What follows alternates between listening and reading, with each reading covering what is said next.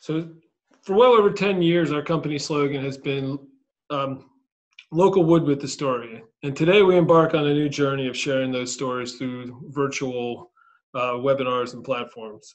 Sustainable Wood Stories will take place once every 2 months, and it will focus on the unique aspects of our products' origins, customer projects, local suppliers, environmental challenges facing our society, and methods our industry is using to address them.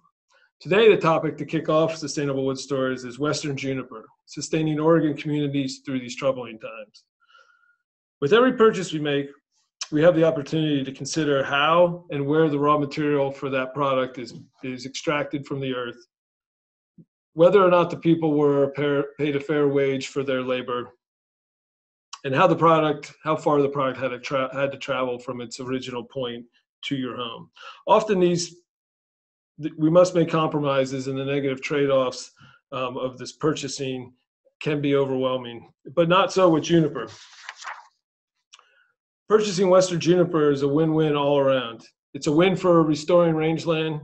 It's a win for small businesses in rural Oregon. It's a win for salmon and sage grouse. It's a win for you because it's a naturally durable product with a beautiful rustic aesthetic. Through today's stories, we hope that you learn the power of buying Western juniper can have on your Oregon neighbors near and far. Our first speaker today will help set the scientific context for juniper's place in the rangeland ecosystem and why its responsible removal is beneficial. Dr. Tony Svikar of Burns, Oregon is a rangeland ecologist and part-time research faculty appointment with Oregon State University. His primary area of research has been rangeland ecology and ecophysiology with an emphasis on restoration and management of sage, brush, steep, and riparian vegetation. Aside from his work at Oregon State University, he consults with state and federal agencies, private landowners, and non-governmental organizations on science and natural resource issues. Okay. So hopefully everybody sees this map, and it's basically a distribution map of Western juniper. Western juniper is in green. It's oxentalis, subspecies oxentalis, and then there's a subspecies called Sierra juniper that's further to the south. Now, I could have done a more impressive distribution map, and if you see one that looks like it's more impressive than this, it's because they will color in counties where the species occurs, and so that would make, can you guys see my pointer, or can I only see my pointer? Probably you can't see my pointer. So anyway, there's maps that show all these counties colored in, and it looks like a much wider distribution, but this gives you a better sense of where the juniper actually occurs and where it's dominant. So you can see Eastern Oregon has the majority of acres of Western juniper, and it's scattered around other areas with quite a concentration in Northeast California and parts of northern Nevada as well. And this is Western juniper. And if you go further east into the south and get into the pinyon juniper, that is Utah juniper. So we're talking specifically about Western juniper. So Lynn, if we go to the next slide. And fire history is really important. Now keep in mind, Western juniper is a native species. And this is some work that Rick Miller and Jeff Rose did on the Steens. And they aged, I think it was something like 1,400 juniper plant trees. Nice thing about working with woody vegetation, you can age them. And you can see that prior to 1875, there were very few juniper. And once we, during the settlement period, we really disrupted fire cycles. And you can see then after the 30s, the drought of the 30s, we saw this exponential increase in number of individuals of Western juniper. So this looks very much like a weed population graph. So if we go to the next, actually the next one. Yeah, there you go. So fire is a very important part of the story with Western juniper. There are a lot of areas, particularly the more productive sagebrush areas, that had fire return intervals that would have not allowed Western juniper to dominate. And when we disrupted those fire cycles, either through suppression or through the unrestricted grazing that occurred in the late 1800s and early 1900s, and increase those fire return intervals or eliminate fire entirely, we saw this large expansion in western juniper.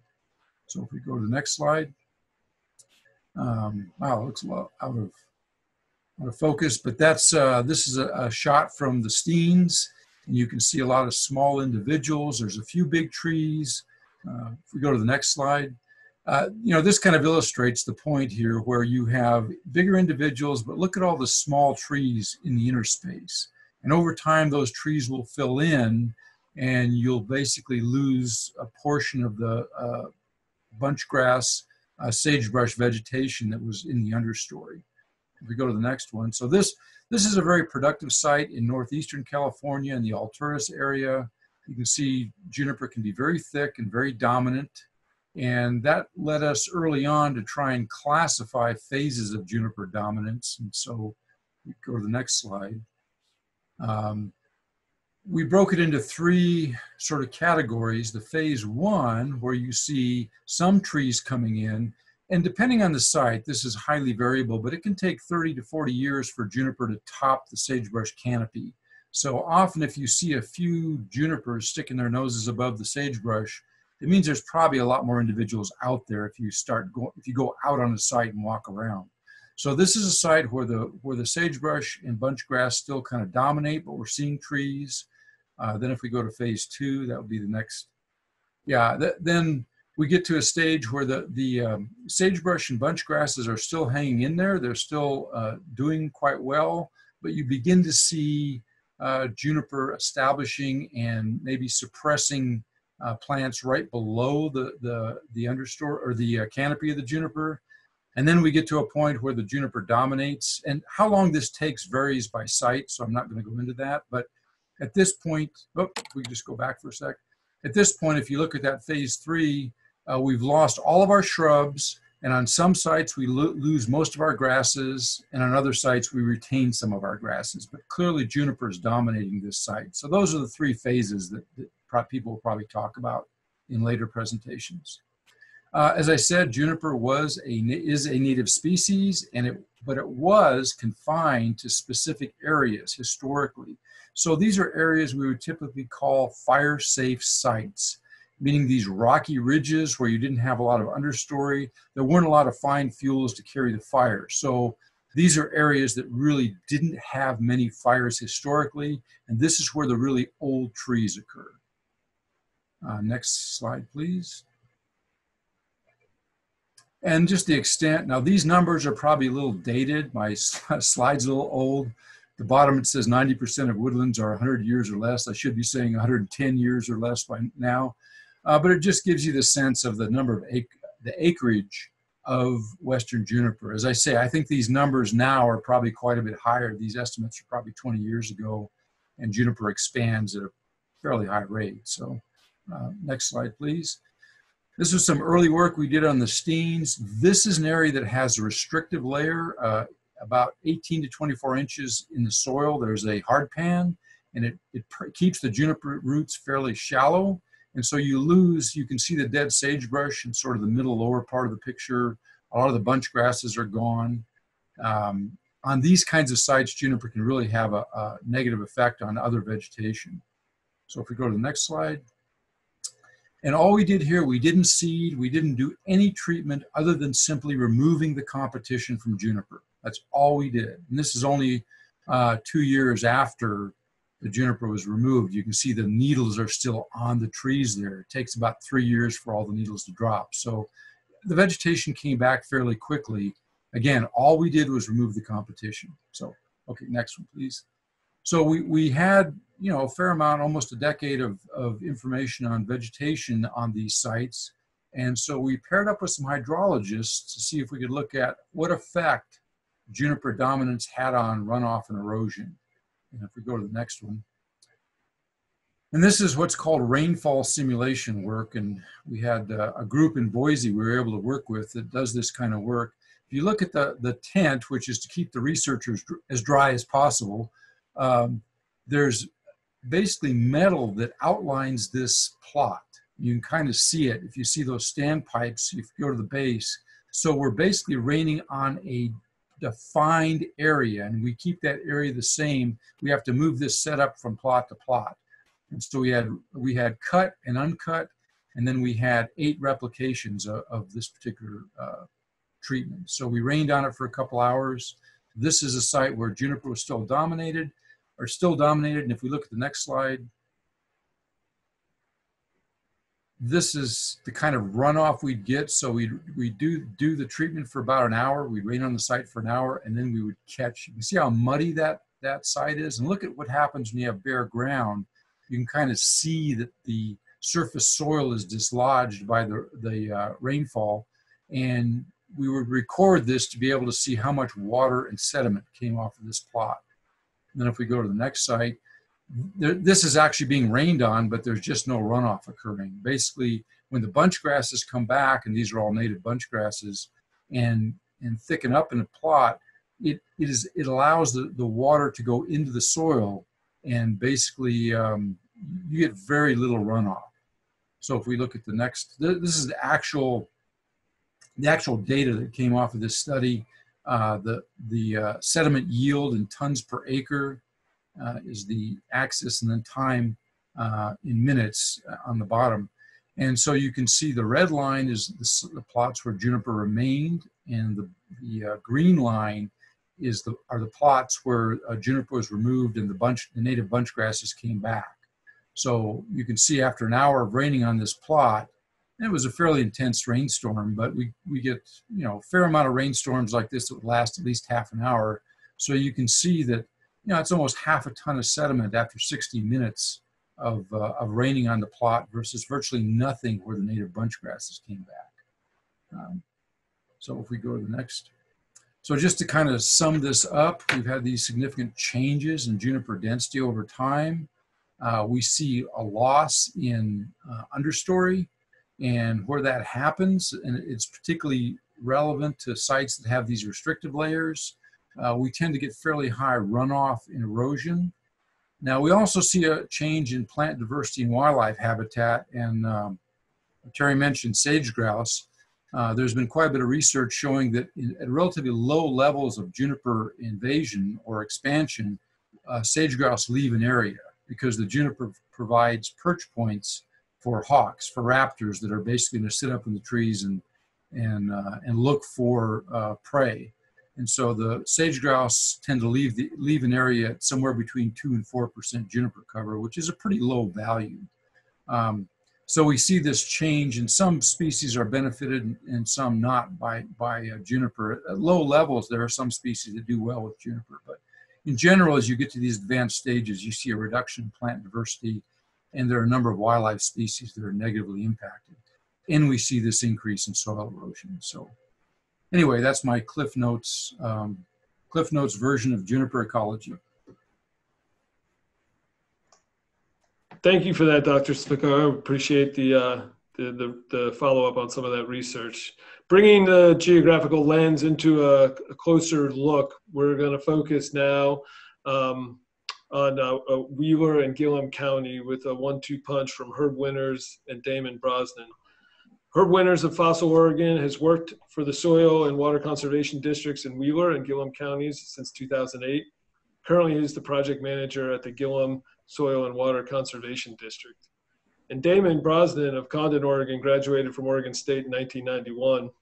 And after more than 2 decades on ranches and as a soil conservationist, he found himself as the district conservationist for the United States Department of Agriculture, USDA, Natural Resource Conservation Service, NRCS, which is you'll hear those letters bantered about in this field for both Gillum and Wheeler County. So Herb and Damon work together and hence are going to present together. Thanks for coming, fellas. Thank you for having us. Yeah, thank you, Terry. So I guess we could go to the next slide, please, Lynn. Just want to let you know where we work. The North County in green is Gillum. South County in blue is Wheeler County. We're in the John Day Basin, which is a very important mid-Columbia steelhead river system. It's a fishery that has 0 dams, and one of our major focuses in our type of work is trying to improve habitats for mid-Columbian steelhead. Next slide, please.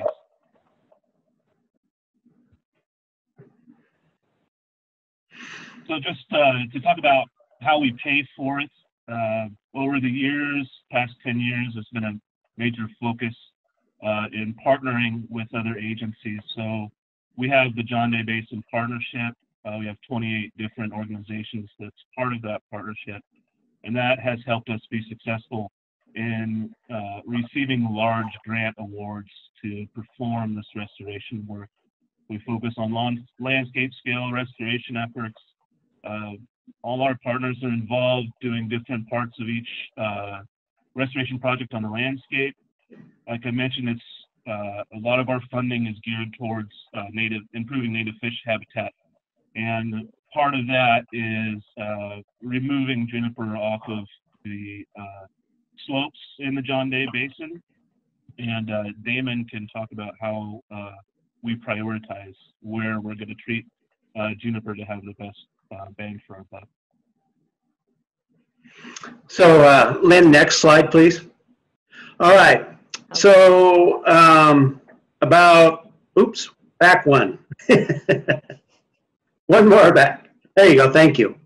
So, about 15 years ago, we had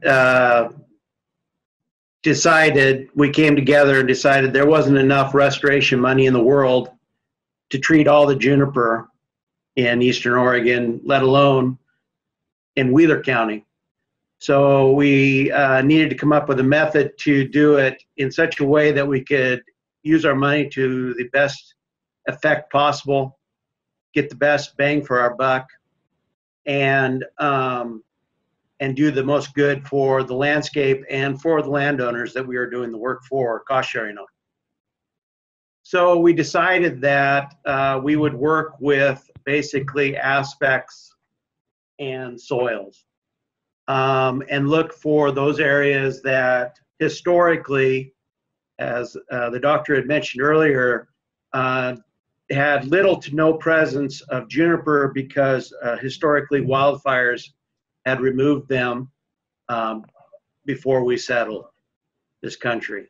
So we started looking at those north-facing aspects, those deeper soiled sites, those sites that that produce the most forage and other plants, and also hold the most water. So as you can see, the next one, please. The idea was to, as many of you have probably heard, capture, store, and release water back into the system. Those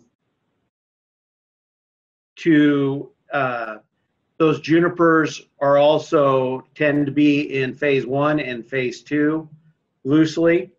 They're not that old, but they're growing on sites that they rapidly grow. A lot of these junipers look like ponderosa pine trees because they are drinking at the well so well. They have unlimited resources compared to those junipers on southern facing aspects, those rocky slopes, ridge lines, where they would have been protected by fire, and so you get those old growth junipers. And that was another reason why we wanted to treat where we were, because we had less risk of cutting down old growth juniper. We only wanted to go for those young junipers and remove them. And also, by selecting these sites, we had a more marketable juniper for landowners if they wanted to market the juniper for later use, be it wood cutting for wood, firewood, or for marketing it to be cut into timber. So this is an example of a project we did down in Wheeler County, close to Mitchell, in which the partners were NRCS and the Gillum Soil and Water Conservation District, using money through OWEB, and we also were working with the Confederated Tribes of the Warm Springs. So as you can see, there was 1,100 acres treated. It's a 4-mile long ridge. The idea was to improve rangeland health and also to liberate water to enter back into the system. The hope being that it'll get back into the John Day and the tributaries to reduce stream temperatures, to increase flows, and to benefit the steelhead. If you went back to the first slide, that's actually a picture of this project after the juniper have been cut. So it gives you a sense of the scale of this cut. Most of our projects now are currently being cut with a faller buncher with a hot saw. So we approach it kind of as a logging, similar to a logging exercise, obviously with the intent of being a lot less disruptive. So we try to keep the disturbance down to a bare minimum. But we can cut a lot of juniper in a day with a faller buncher. And where we're cutting on those north-facing aspects, we don't have as much problems with rocks and other things that guys running machinery do not like. So we've been able to get, you know, at some points in 40% canopy cover, we're getting 20 acres a day with the faller buncher. And very little disturbance, and that's our goal. Keeping, you know, we treat when the soils or conditions are right, because our intent is to not do more harm by doing the treatment. Obviously, in some cases, there is a little disturbance, but overall, these sites have reacted very well and have come back extraordinarily well. Another goal of ours that goes along with this is reintroducing prescribed burning back into this area. It's a more natural treatment. As mentioned earlier, it's kind of one of the reasons why we're in this predicament is the lack of fire on the landscape.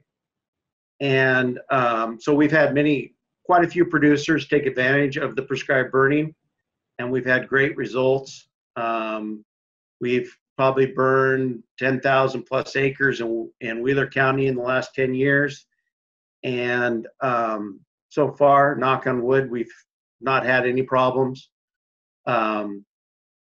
We have found that the producers that are more willing to do burning are the large producers. So if we're talking 10, 20, 30,000 acre properties, they're more willing to do it because their risk tolerance is higher, because the properties are larger and they have less chance of the fire getting off on their neighbor, which is always a concern.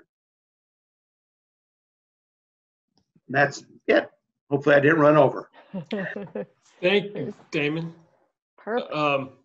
This is just a little reminder for folks to use the chat at the bottom of the screen to ask questions, and we'll save them for the end. Moving down Highway 97 to the Crooked River, we're going to hear from Chris Gannon of Madras, Oregon. Chris has worked for the Forest Service, the Confederated Tribes of Warm Springs, and the Oregon Department of Environmental Quality before starting with the Crooked River Watershed Council. The council focuses on both upland watershed improvements and fish reintroduction into the lower Crooked River geography. Welcome, Chris. Yes, thank you, Terry. Good afternoon, everyone. The first thing I want to show you is a map of the location of our watershed. We are pretty much central as it relates to the geographic center of the state. In fact, the small town of Post, Oregon is the geographic center of the state, not the geopolitical center, mind you, but the geographical center. Next slide, please. The watershed is about 3 million acres. It drains from east to west. It's a working lands watershed, which generally means it's mostly ranching and irrigated agriculture. Ranching in the upper reaches, mostly irrigated agriculture in the lower sections of the watershed. Because it's a working lands watershed, we have a lot of pressure to do the right thing with natural resources. By the right thing, I mean manage them very carefully. In the Crooked River watershed, of the 3 million acres, we've got about 600,000 acres of western juniper occupied lands. So that's about 20% in total of our watershed. Ownership-wise, the watershed is about roughly 50-50 private to federal and state ownership. So about half the watershed is in private hands. You've already heard from some of the other speakers about what juniper does when it encroaches on the landscape. In this photo here that I'm showing of Horseheaven Creek, you can see the in the background, that's really sort of phase 2 juniper coming down off the slopes in the background, sort of encroaching downhill into the floodplain. In fact, in the floodplain itself, you can see these individual smaller juniper that are really sort of phase 1. This is a real problem in this photo because, of course, we never want to see juniper down on our most productive soil types, which typically in the dry western states occur on floodplains along creeks and rivers. What happens when juniper tend to dominate a site over time is it really advances the ecological damage, if you will. And in fact, when juniper fully occupy a site, it becomes really a race to the bottom, ecologically speaking, in terms of ecological health. This photo here is taken from the upper watershed, Upper Crooked, and it's really meant to represent mechanical treatments. We typically come in to remove juniper with fellers, traditional timber cutters that come in. Very, very difficult work, steep slopes, dry, hot conditions. Juniper themselves are not really easy trees to cut. They typically eat up saw blades and dull saws very fast. In this photo, I really want to show you the way we approach controlling juniper in the Crooked is to set up sites for eventual burning. So we know we cannot afford to cut every single juniper that we would like off the landscape, but what we can do is spend enough money to cut juniper and prep a site for a fire that we would set usually 3 to 5 years following the initial treatment. This is a photo here that's set up basically for the pending fire that's coming in the next couple of years. Next slide, please. Here's another site that's more recently cut. You can still see the green needles on all the down juniper. I included this photo because it's really a good example of a rock knob. Kind of in the center of the photo, right in here, is a rock outcrop. And that's typically where you will find, in fact, this very large juniper here, probably representative. Here's a couple more large ones, representative, more natural microsites where juniper tend to survive natural fire regimes, historical fire regimes, and that's typically where you find, 300, 400-year-old juniper. Pretty rare otherwise on the landscape. Next slide, please. So this is a photo of the follow-up treatments. As I mentioned, fire is really one of the most economical and efficient tools to use strictly from an ecological perspective. You can treat many, many more acres with fire than you can with mechanical or timber felling treatments. So ultimately, while this photo here drives, several concerns about smoke management, air quality, release of carbon perhaps into the atmosphere, ultimately, I think one of the most economical ways to treat large landscapes of juniper, which we need to do, is by reintroducing fire at a very large scale. As we advance one more slide, I will just sort of, I guess, finish by saying I think some of the real challenges that we've seen sort of marrying up or mashing up ecological restoration work with utilization of juniper is that the harvestable juniper, the key individual junipers that the mills really want and desire, are spread out far and few between. So you have to cover a lot of ground to get to the trees you really want for the mill. That ground, as a reminder, is usually very steep, thin soils on south-facing slopes. It's not the easiest place to try to harvest. So I think distances to mills, I think just the nature of how juniper grow and how you might develop a harvest pattern or scheme tend to be some of the larger challenges with utilization. I think, Terry, I might wrap it up there with one final note. When we cut juniper, mechanically cut it to prep for these fires, it's about $90 to $120 an acre rate. When we burn the same acre, it's usually around $10 to $20 an acre, just to give you a frame of reference. With that in mind, I think I'll save some time for more questions, perhaps. Thank you, Chris. Appreciate that very much. So the idea was to move out of the science realm for the next two speakers and introduce Jim Epley from J&B Sawmill in Wheeler County. Jim is the descendants of homesteaders who settled in Eastern Oregon in the late 1800s. He will share stories about how Juniper has changed his family's landscape and stories about his mill operation. Hello, Jim. Well, hello, everyone. Good afternoon. So I'm fourth generation working on the ranch over here in Wheeler County. The story starts in 97 when I moved back in 95 and started in 97, where we're seeing a huge amount of water reduction and decrease in grasses. And so we started clearing the juniper around the springs, and we were just piling and burning. So in 97 or 98, I decided to buy a small bandsaw mill to start using the wood here on the ranch. And that actually ended up just morphing into a business. So the first picture that you see there is actually a black and white photo sometime in the 1920s. And it's awfully hard to see the ridge in the background, but there's no trees on that ridge. The photo next to it is at the same site. Right behind that pile of brush, that's actually in a field that was last farmed 25 years ago. That's how fast the juniper's been growing. So it's pretty amazing. That's just how the juniper keeps encroaching on the land. Over the course of doing this as a business, what we've noticed, we started putting a lot of the trees that we can't use in the draws to stop erosion.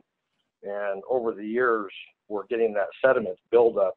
There were a lot of those draws you couldn't even ride a horse across, and now they're 10, 15 feet across, grass growing in the bottom of them. So that's done a lot of good that way. The last 2 years, in our skidding process of the trees, we were falling the trees and just limbing them up at that location. Now we're skidding the whole tree, and we're seeing the native bunch grass come back the very next spring. It's pretty amazing. That there is just how I started with a small bandsaw mill, and I've progressed now to where we're using bigger mills and skid steers and all kinds of equipment.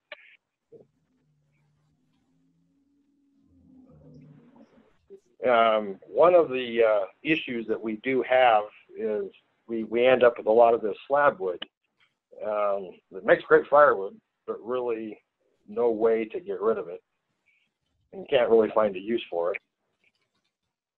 In the mill site on the left, we take the mill right to the trees. So we probably move about once every 3 weeks. I have 3 employees that we fall the trees by hand and work them all up on site. There's a sustainable truck getting ready to go out with the load on it. That's awesome. Sweet. Thank you, Jim. Appreciate that. Yeah, if anyone has questions for Jim, please put them in the chat. We'll keep those for the end. Next up is Levi Latral of Levi's Sawmills in Lapine, Oregon. Levi owns and operates a mill in Lapine, which cuts juniper and blue pine for various loggers in the surrounding region. Levi, are you there? I'm here. Good afternoon, everyone. I'm Levi. I'm here in Lapine. I grew up in Oregon, over on the coast, Coos Bay. Kind of jumped around for a few years after that, college, and 15 years in Colorado. Moved back to Oregon. Was a lineman for a while, and then ended up with a little sawmill as kind of a hobby.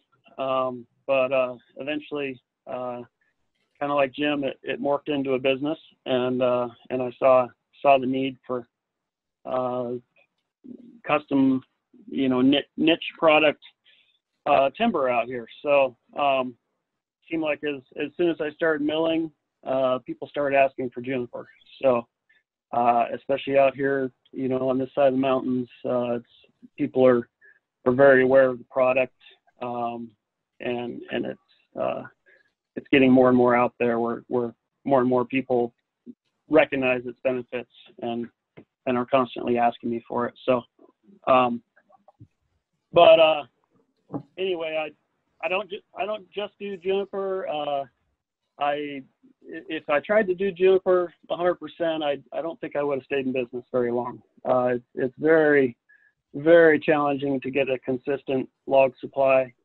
I've never turned a log truckload of logs away, and I still am constantly struggling to have enough logs here at the mill. A few of the other speakers have talked about the challenges there with there's a lot of acreage being cleared. Not a lot of those logs end up making it to the mill. A lot of that ends up getting burned, unfortunately, and economically, it's tough to make it work to get every saw log that's out there to a mill. But anyway, on my mill side, if you're going to mill juniper, what I've found is you have to have a very, very efficient operation.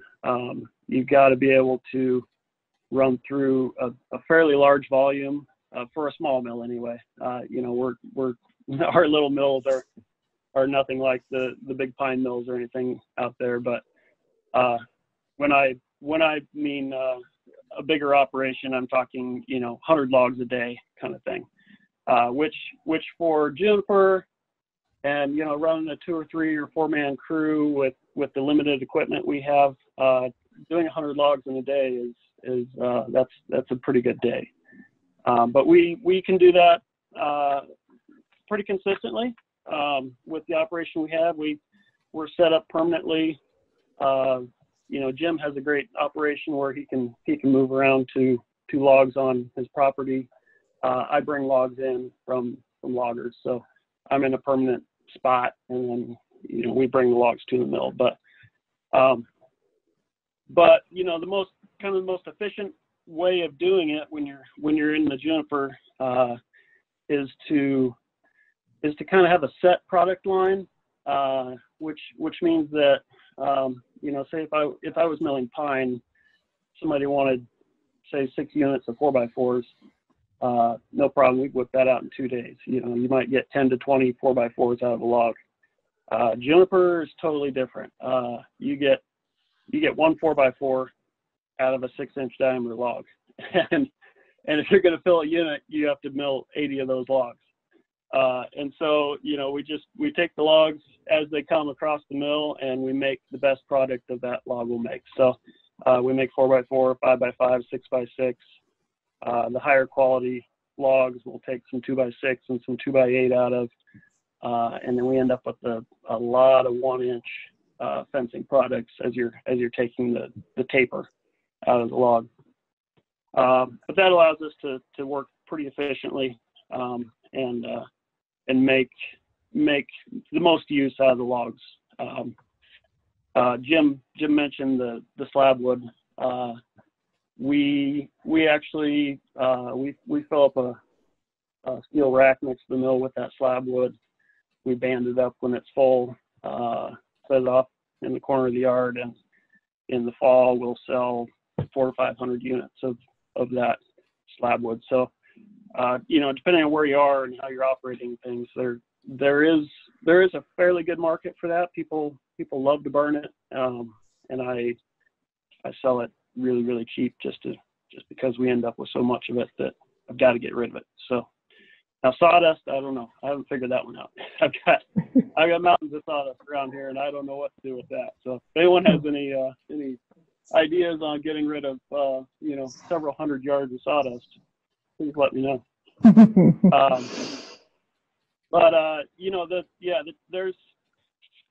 There's constantly challenges with juniper. It's unlike anything else out there. If I'm milling pine or cedar or fir, it's pretty easy and straightforward compared to the juniper. But by far the biggest challenge for me is just a consistent log supply. I might get 20 log truckloads from a big job in a month, and then I might go 6 or 8 months without without any loads. So it's pretty tough. And what I'm doing is it just takes time, you know, trying to develop relationships with loggers, with landowners, you know, getting them to understand that there is a market, and it is viable, and you know, I can pay a fair price for the logs.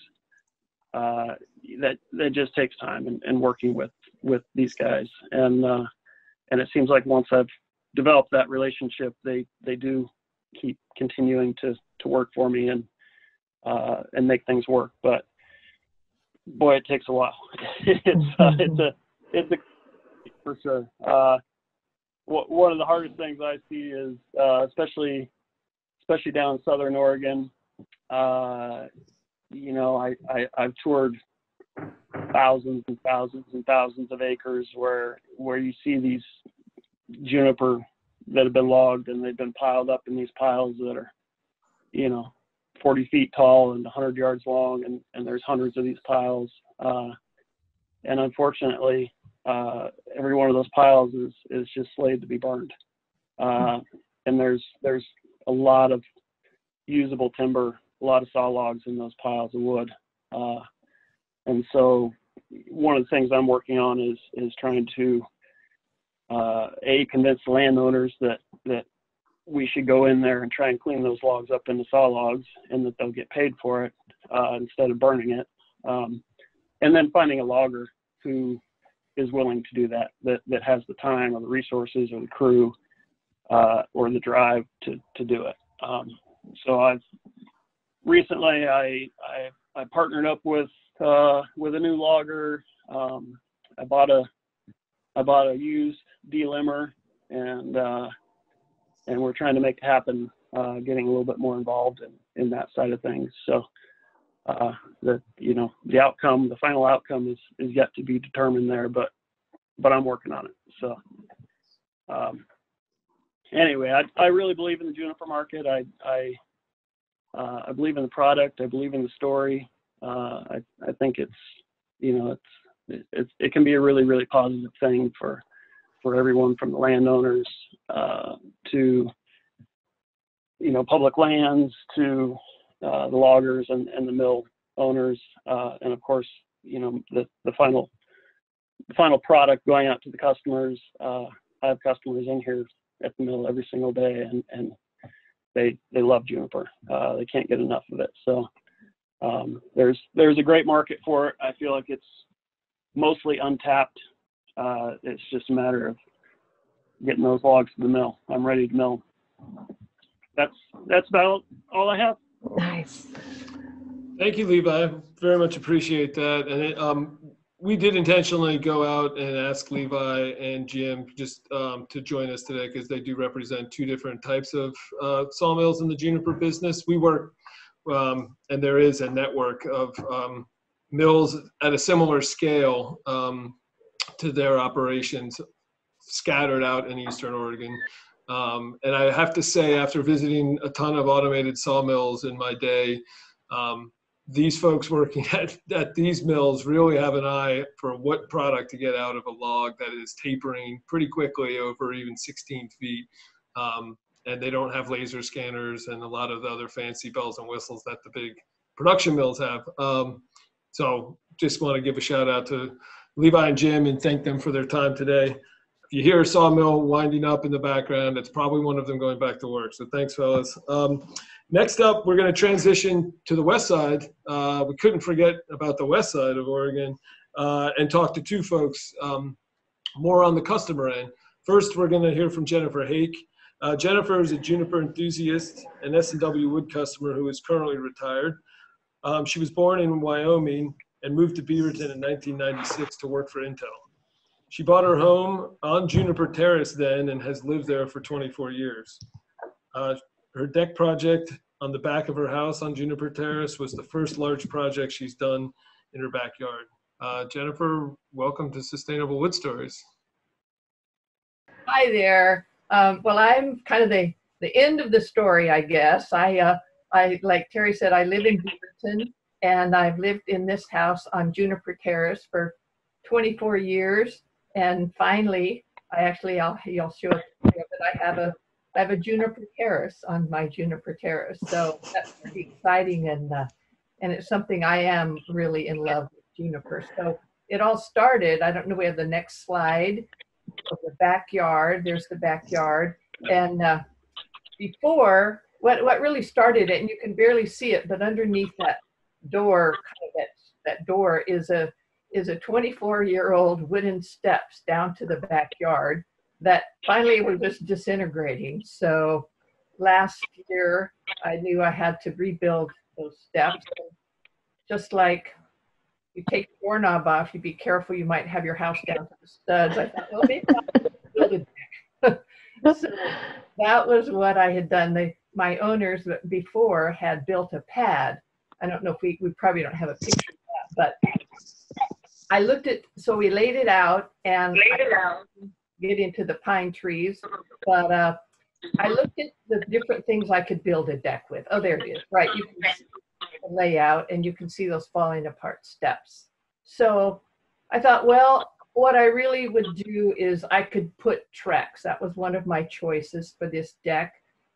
And I would do that because that's good for the environment. But my house is such a cottage house and it's really pretty. And I thought, and you know, Trex, it's just not that really that much character and not that attractive. So I thought, well, and then my contractor, Chuck, said, well, what about Epi? That's more sustainable. But I did some reading and there's real problems with that wood. So that was not a choice I would make. And commercial cedar wasn't something, I just didn't like the idea of using trees that were, you know, cut down like that. So I did an internet search for recycled decking or sustainable and topped up sustainable wood. So I went to the website and looked to see what kind of decking there was, and I saw this juniper.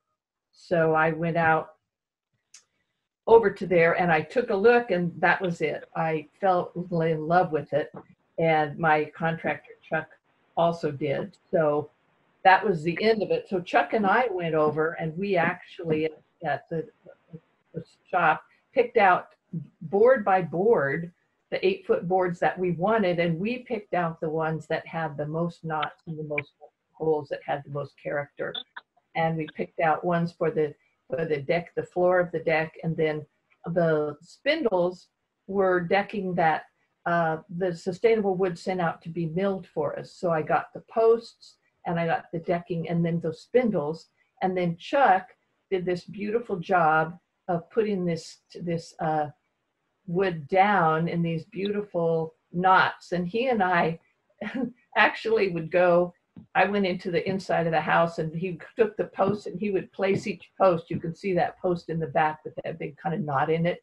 So he would turn them all until we had the best look of what we had for that. And then he did that really wonderful floating railing, and you can see the spindles don't really obstruct it at all.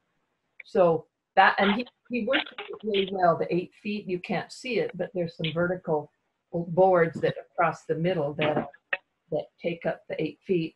And then you can barely, oh, there you can tell. So see, on that left one, that's what the juniper looks like before it's sealing, which is really beautiful.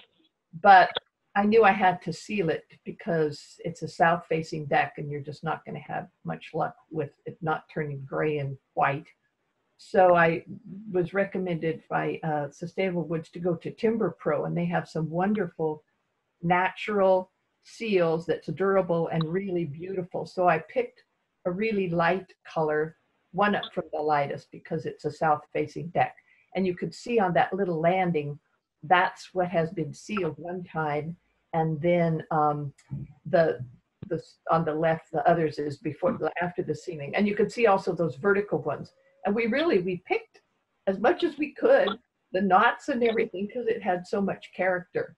And then on the right, you can see the actual sealing. And then on the next slide, then this is the finished deck that is right now. So it's a huge difference from those falling down wood steps, and it's absolutely beautiful. I couldn't have had a prettier thing, or really the best of all worlds, because it's it's, first of all, the juniper is beautiful and it's destructive on the rangeland, but look at what it looks like, you know, when it's on a house, and it's rugged and long-lived, and it's really kind of a charismatic living kind of creature to me. Sometimes Chuck and I just stand, we look and we say, oh, look at this one, this is my favorite.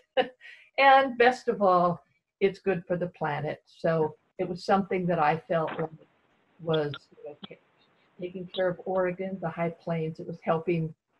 Apparently now here it's so hard to mill. It's not as much valuable for the mills as it is just for the planet. But for me, it's really a really fantastic outcome and awesome thing. So that's my story of my juniper deck on Juniper Terrace. Thank you, Jennifer. That is a lovely project for sure.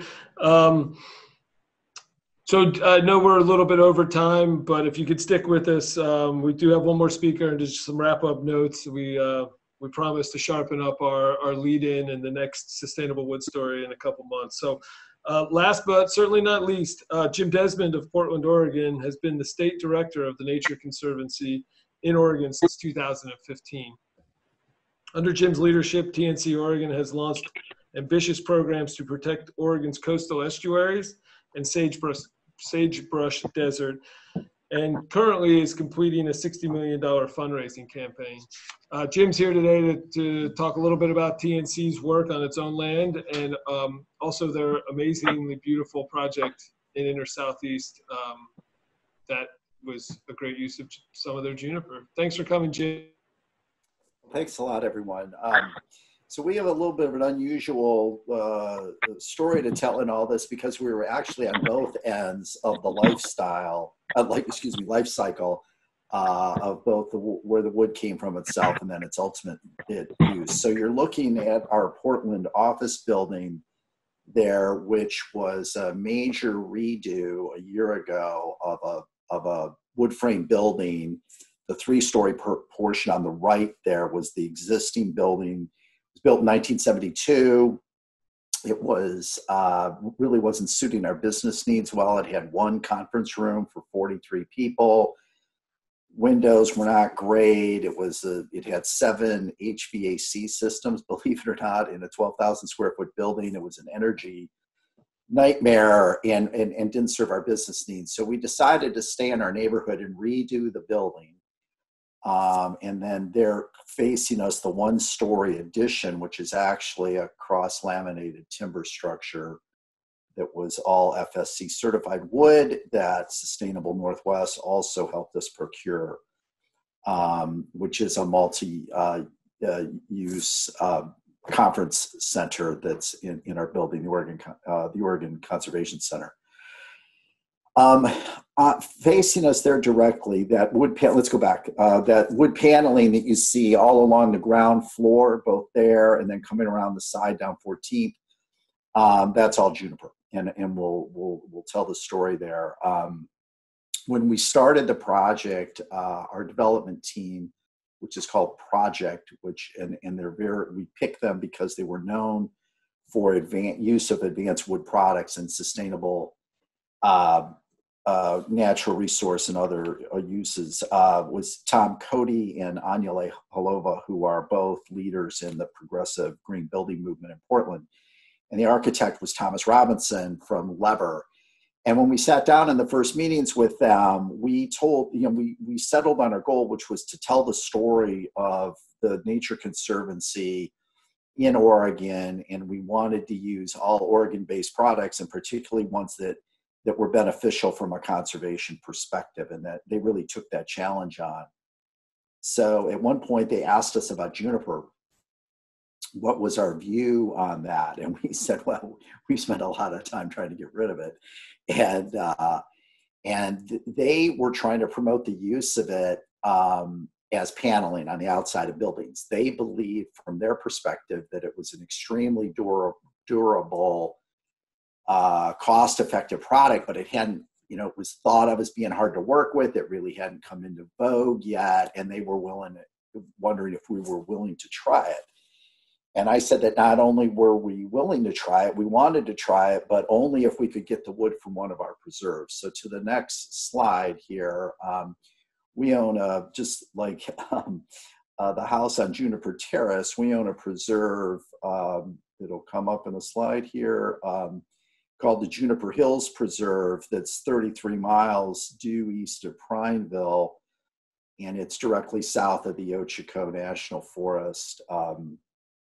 And we, despite the name, the Juniper Hills Preserve, we actually try to remove a lot of the juniper. And we had just started, I looked out around the state to see if there was someplace we could get juniper, and my staff there said that they were planning a big project and that end use of the wood was important to them too. So the project was to both do annual grass treatments, reintroduce fire, do some control burns, and do some juniper removal. And we had a large grant to do the work and wanted to create a 500-acre burn unit. So that line you see kind of in the back there, that was the fire break that was created for the burn, and there was juniper along that ridge that was taken down. So there was a 75-foot break that was a mile long. So the fire that you're looking at was actually done the night before the big fire to clear the fire line a little more and get rid of the smaller biomass that was on the ground. And that just turned out to be great. The fire was very successful. The pictures on the right are the preserve pictures. And then if you go to the next slide, so Sustainable Northwest was working with us. We're just fantastic, by the way. We just can't thank everyone there enough. We never could have done this without their expertise. So besides the paneling on the outside that you see on the right there with our sign that goes around the building, it's really attractive. We also use juniper there at the front desk.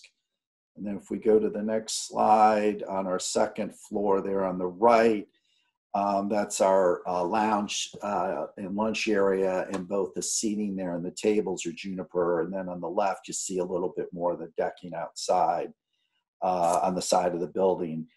We have a lot of other design folks have come by the building. It's in a prominent place. If anybody not from Portland, it's between Morrison and Belmont, which are two main streets on our east side, fairly close to downtown. They're both highly trafficked. It's a very visible building.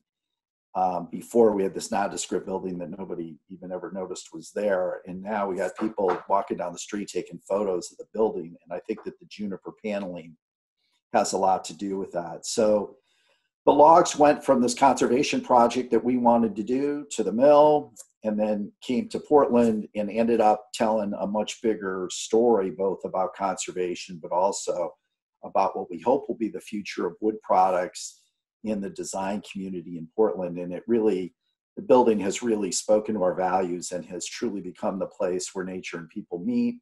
My staff is dying to get back in there. As an organization worldwide, we're trying to promote the responsible use of wood products, and this just could not have worked out better for us. So thanks a lot. Appreciate being on this panel. Thank you, Jim. I very much appreciate that. And unlike Jennifer's project, which is a little more private, I get to walk by the Nature Conservancy once a week, so I'm keeping an eye on the siding. We did get a question in about the siding and if it was tongue and grooved, and the answer is yes. I do believe it was. It's a vertical application, and our recommendation here is for vertical juniper to be tongue and groove to provide a little bit of interlocking stability between each board. But yeah, it's a great exterior use, and can be seen by just walking down 14th and Belmont there. So most of the questions, it seems like, were answered through the chat. And I appreciate our panelists for jumping in there and taking care of that for the folks. There was a question about maybe, has juniper been marketed internationally? Not in a huge way. We did send some container loads of juniper to Asia last year, but I think the aesthetic is a little bit, it might be a little bit out of their kind of design world. I don't actually know what happened to those container loads at this stage, but we've even run into some resistance marketing it to places like California, where using redwood for exterior purposes is a bit of a faux pas. People are looking for an alternative, but the rustic nature of it is sort of a hill we're still trying to climb. So I just want to wrap up. Thanks for your patience. And I want to thank our presenters for sharing their research and their stories and their perspectives. Sustainable Northwest Wood's mission is to connect Pacific Northwest sustainable wood suppliers with markets near and far. We appreciate the opportunity to be a bridge between improving ecosystems and the built environment, between rural and urban communities, and between one person's dream and a thriving community. This show has been recorded today and it will be posted on our website within a week, so please pass it along to your friends.